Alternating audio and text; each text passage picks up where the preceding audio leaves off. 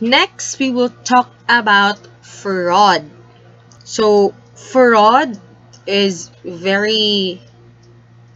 fraud is not a new term for you, because there are a lot of issues going around about fraudulent schemes, diba? Mga scams. So, those are fraudulent activities. So, you are already familiar generally with what fraud is.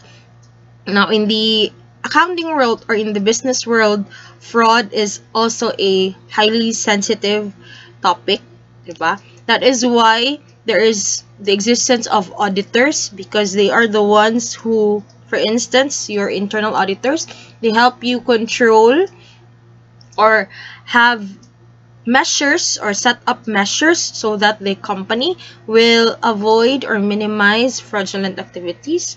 You also have external auditors so that it will help you or give you more assurance that the company is really faithfully representing whatever they are showing or giving to the public. So first, or let us define then what is fraud. Diba? Because we have different definitions of fraud man, diba? Na uban magpagpangilad, na uban pagpamakakra, diba? So, or scam ra. So, what really is fraud? So, how do you define fraud?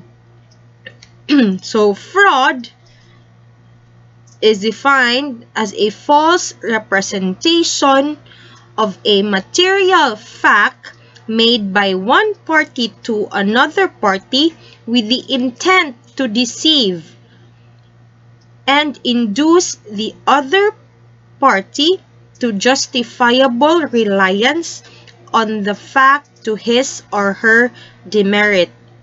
So again, fraud is a false representation of a material fact made by one party to another party with the intent to deceive and induce the other party to justifiably rely on the fact to his or her demerit. So, ato siyang i-break down. When we say false representation, meaning false statement or disclosure, meaning dili tinuod ang iyang giingon sa imuha. Next, it should be about a material fact. So, a fact must be substantial in inducing someone to act. Next is, iyahang intention must be to deceive. Again, there must be the intent to deceive or the knowledge that one's statement is false. So, dapat si person nga nagbuhat og fraudulent activity, kabaw siya nga fraud na iyahang gibuhat. Diba? Iya yung intention na mo commit og fraud. So, iya yung intention nga ilaron ang iyahang customer bar or the other party, the opposite party. And then next is there is justifiable reliance. So, the misrepresentation must have resulted in justifiable reliance upon information which caused someone to act.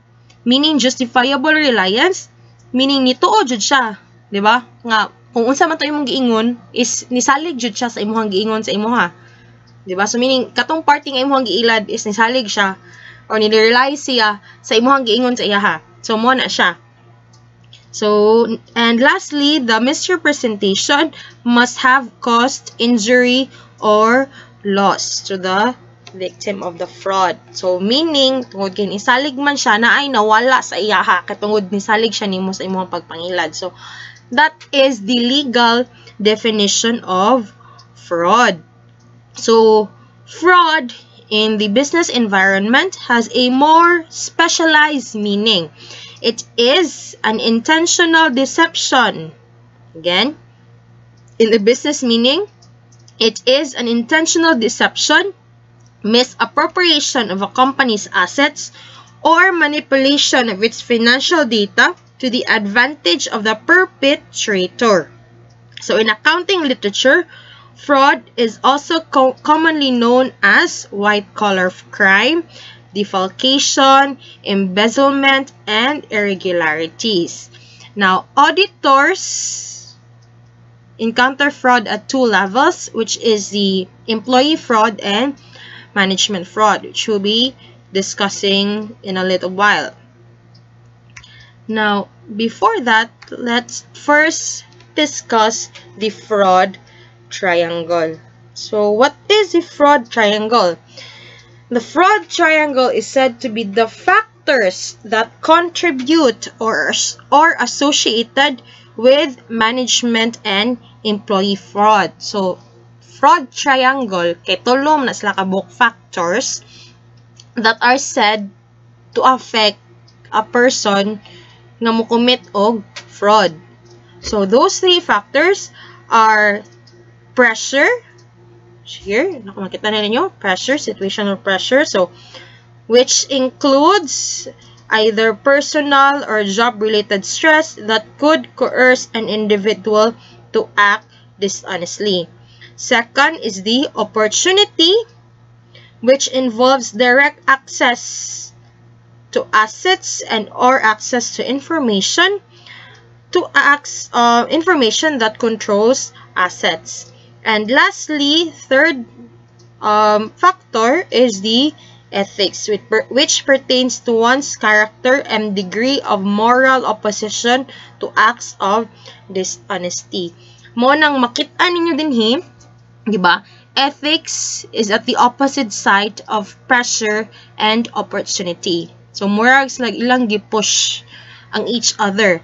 So, si pressure ug opportunity against your ethical standards or ethical principles. So, as you can see here, if a person has high ethical standards or ethical principles in comparison to the pressure and opportunity nga iyahang na feel or na encounter, there is a lesser chance of committing fraud or no fraud.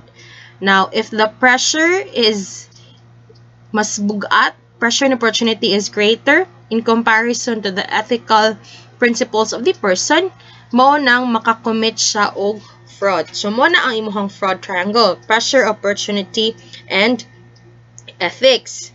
Now, let's have an example or let's provide an example